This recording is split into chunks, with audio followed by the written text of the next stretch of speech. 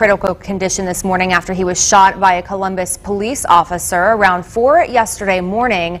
A homeowner who was out of town called police after seeing an unknown man on his property through security footage. Columbus police say a responding officer found an armed suspect at the home and shot at him. He is in critical condition after surgery. The officer was not hurt. They were placed on administrative leave as part of department protocol. Indiana State Police are investigating this.